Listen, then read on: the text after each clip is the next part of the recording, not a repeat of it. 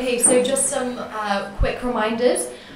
Each candidate is going to have 30 seconds, of course, to introduce themselves, and then we'll do a minute per question.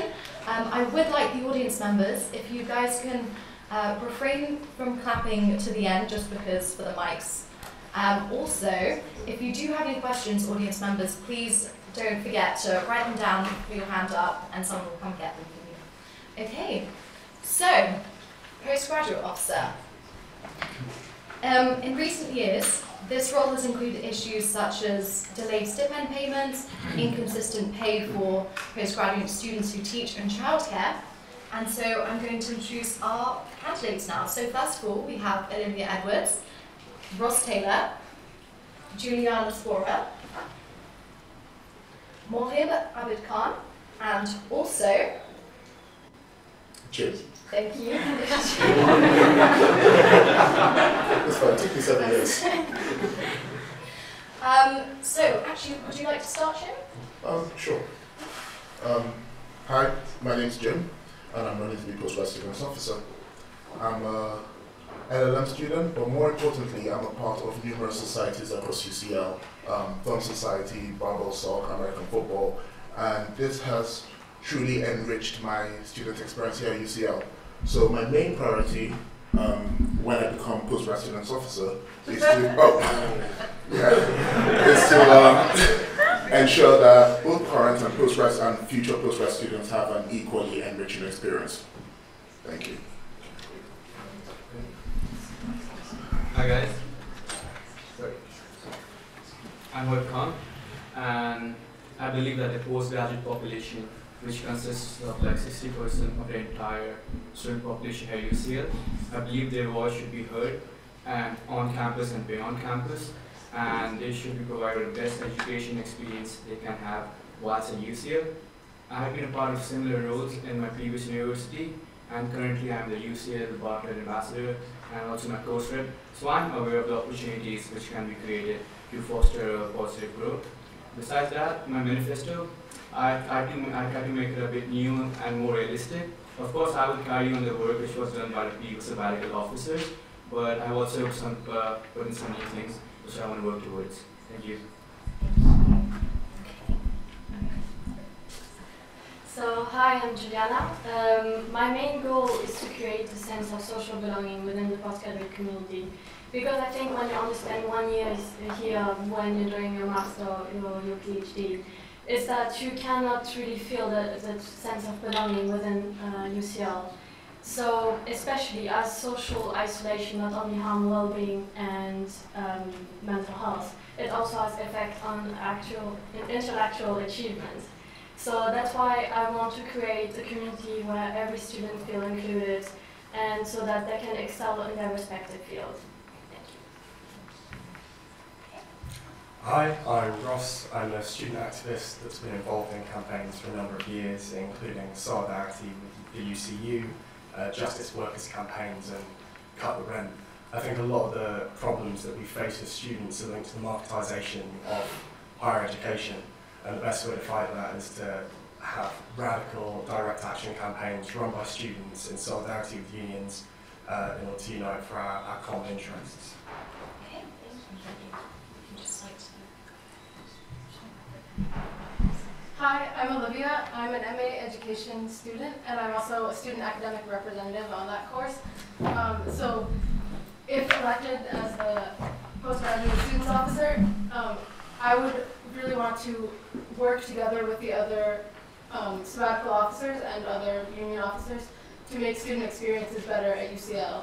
And that would include working on student spaces, funding for mental health resources, fair pay for grad students, excessive attendance monitoring, especially for international students, and academic experiences, that's why we're all here, and also a sense of community. Thank you. Thank you. Okay, so we'll start with our first pre-written question. This is, how would you create more of a community amongst postgraduate students? Would anyone like to go first? Yes? Okay. So, as I said previously, social isolation can not only impact well-being and mental health, but actually also intellectual achievement and academic performance. So it's really important first to create this community by improving well-being. That means more social activities, still not too long because we all have a very precise timetable, etc. to attend to. But then it also includes clear expectation structured program that will help to counteract uneven treatment, and that could actually affect the community. Okay, thank you. So, yes.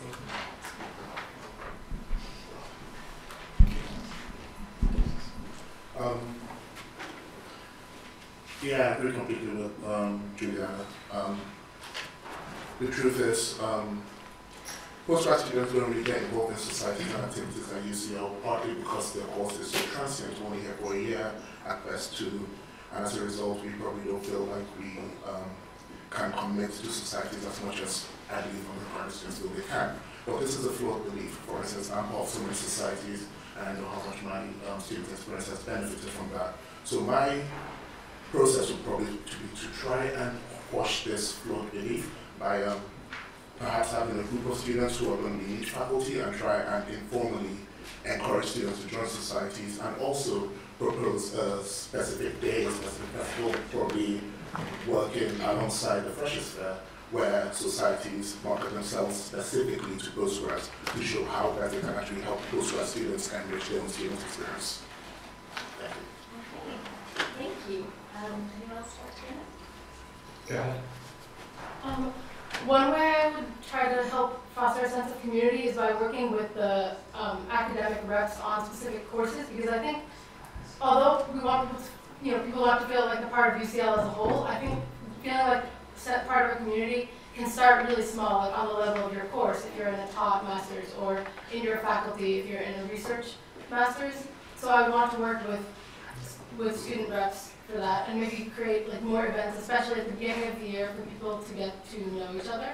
And one other way is by continuing to work on some of the initiatives that have already been started with part-time and mature students, and like groups for them so that they can form a sense of community too. Yeah. Thank you. So yeah, that is basically one of the points which is mentioned in my manifesto, which is trying to engage postgraduates to feel more welcome in the community and not feel left out, because as you can see, the support provided by university is geared more towards undergraduate, who they are here for like 3 years, whereas postgraduates really have to give their best. And so this is something which has to be looked into.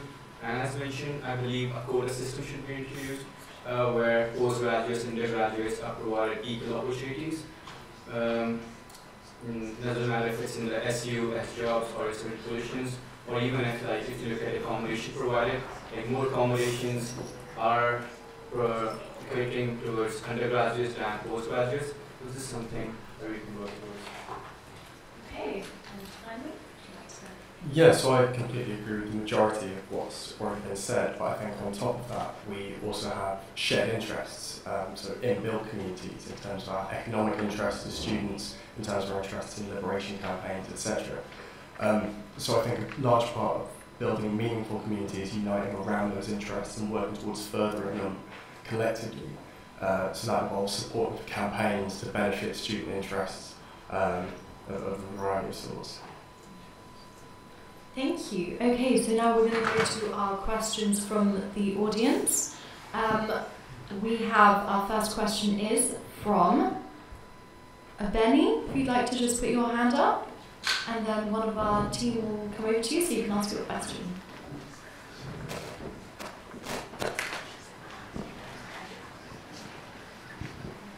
In terms of issues postgraduate students face, you guys have mentioned about belonging, which is a big issue. What other issues do you think postgraduate students face, especially female postgraduate students, and how would you tackle them? Okay, thank you. Would anyone like to start? Was that first point you said, sorry? You've mentioned how belonging is an issue. Belonging. Yeah. What other issues would postgraduate students face, especially female postgraduate students, and how would you tackle them? Yeah. So, especially if you're going abroad as an international student, so things can be a bit more different because there's some cultural difference and they come from different backgrounds. So I think international students are considered 45% of the total student population here at UCL. So something can be done to accommodate their needs and interests, such as having workshops, and so that they can understand the system more. And also like something to do with, of course, if you come to a university as here at UCL, so that you can have a great career. And to have a great career, I think we need a career service which is focused mainly towards postgraduates, because they have a really short time over here, and the union and the academic staff have to give their best so that they can prosper. So I mean, it can be as simple as helping them with online applications, especially with the psychometric test. Like currently, there isn't much support given by the university to help with the psychometric tests, and this is where like most of the students, including me, lack. But this is something which can be worked on. Okay. Well, yes, you are right. There are numerous issues that affect postgraduate students. For instance, one of the core points that we all of us are looking to challenge is the postgraduate pay, which you still have been running campaigns for numerous years, and we're looking to drive that forward as well. Well, other issues also include bursaries and funding for parents and carers. You still can actually contribute a lot more to that, and the various policies that we could enact that will definitely help that. And I'm trying to keep this as brief as possible, so I'm going to jump from my mind. But then, yes, these are things that you still need to be focused on, basically. So, I'm going to end it. Okay. So another problem, unfortunately, is mental health, of course. A lot of students are suffering under the pressure of graduate school, and you're kind of expected to have this pressure. So a lot of students actually do not seek help because they think this is a normal way of living. Especially, a recent survey showed that on 2,000 postgrads, the student postgrads are actually 6 times likelier to be suffering of severe depression or anxiety than the general population. So that shows that there's still a big problem. Even though we came already a good way with new fundings, there's still a problem of mental health in the postgraduate community. So that's why I think it could be interesting to create counseling service that especially for postgraduate students. This has been done in UC Berkeley, and it seems to work very well.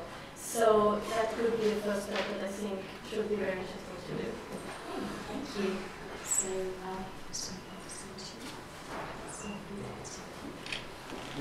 so absolutely, I fully agree. Talking about postgraduate teaching pay is very, very poor, and it's been worked out by the postgraduate officer 2 years ago that when you factor in all overtime that's being done by a lot of teaching assistants and level their pay out with that, they're actually earning under London living wage, which is completely unacceptable when UCL claims to be a living wage employer. In terms of women-specific issues, obviously I don't want to talk on behalf of women, but I think anyone who's been paying attention will see that instances of sexist violence as well as racist violence increased across campuses all over the UK. So a lot needs to be done to tackle that, and that involves engaging directly with those communities within our university. And then likewise, we mentioned bursaries and childcare. 10% of UCL students have caring responsibilities, in 2017 anyway. It's probably gone up since. And not only are they overwhelmingly postgraduate students, they're also overwhelmingly women. As mentioned, we definitely have the resources as a university to provide those services. It's to do with whether we prioritise fancy new buildings and higher salaries for vice chancellors, or whether we prioritise the well-being of students. So I completely agree with everything that everyone has said already. Speaking of the caring responsibilities that a lot of women face, and a lot of postgraduate students, but especially women, I personally know someone who had to miss a lecture because she couldn't find childcare, and so I think that should be something that should never happen. And so I agree that UCL should provide childcare for students and also staff. Yeah, please. Okay, thank you. And now I believe that we have a second question from the audience. So, Sandra from Natural Sciences, if you'd like to, perfect, a member of our team is going to come to you right now with your to ask your question. Sorry.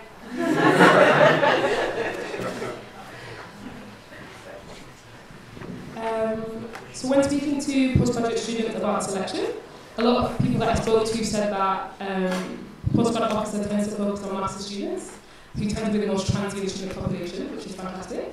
But they wanted to ask you about PhD students. So how will you support the issues that PhD students face? How will you tackle those issues? Have you thought about PhD students and their struggles at UCL? Thank you. Should we go in the same order as we did before? Yeah. Yeah, keep it short. Like PhD students, this issue is really important and has been mentioned in the manifestos by the postgraduate students completed this year as well as previous years. So as I said before, like when a child takes some PhDs, they come with families over here. So that point has been discussed before, one of them. If a child can decide that, better pay is one more issue which has to be created, and Ross explained it really well. So that's how I can do it. Thank you. Okay. The one issue on all the manifestos that almost specifically regards PhD students exclusively is the PGTA pay. And the majority of PGTAs that you see are postgraduate students. And this campaign has been running for a long time, but to be honest, you still hasn't really made that much progress in increasing PGTA pay since actually 2011. We really need to drive forward with these campaigns and ensure that PGTAs are paid more. By involving more PGTAs in our actual campaign activities, we can actually make significant progress in the coming year. So the one issue that specifically affects PhD students is PGTA pay, and that will be a significant focus of mine if I become your postgraduate officer. Thank you. Okay, so a big problem with PhD students is that actually if they want to go to conferences, they have to pay first. And there's problems with reimbursement policies. And so I would try to create accounts, bank accounts that are linked with the granting institution, maybe the lab or hospital or the other part of UCL with working together. And then there's also the PhD stipend that's a big problem, which is very sparse and sometimes has a long delay. So this is a very challenging question, but I think first we need to address the question, we need to find solution, and then try to actually implement it. Okay, thank you. And Mr. then. Yeah, so likewise, I think the primary issue which specifically affects PhDs is the PGTA pay. But it goes beyond just recognising that as an issue. The question is how do we campaign for it? As I mentioned, there's been a campaign that's existed for several years run by UCU, Universities and College Union, called Fair Play for UCL Teaching Assistants, but it has dried up. I think the main way that we always push for bettering our interests is collectively, and so I think the primary focus should be encouraging PGTAs to engage with the UCU, become members of that union, and then join in solidarity with the other staff to campaign for those interests. Beyond that, having been students for so long, often many PhDs are suffering with even more financial issues than even we are as masters or undergrad students, and therefore issues such as rent affect them far more sparsely than they might affect other students. So I think it's really key to work with not only campaigns such as UCL Cut Rent, to push down rents on campus and improve quality of housing, but also to work within the wider city with campaigns such as London Renters Union to make sure that we're trying to push down rents across London. Granted, it's a very big demand, but given that rent is something that specifically targets students so much, I think it should be a much bigger focus of our campaign, especially on behalf of PhDs. Thank you. Would you just like to bring? So I agree with things that have already been said. And in addition, I think that PhD students might also benefit from feeling more like a part of the UCL community. Well, although they may be here for a long time, they may be doing work very independently. And so while some of them might not want to engage as much because they have outside lives, I think, like if I were elected as postgraduate officer, I want to bring the PhD students into the community where I find out what besides these things that I've already mentioned, they want UCL to do for them. Okay, thank you. That's all the questions we have from the audience. So thank you to all the candidates.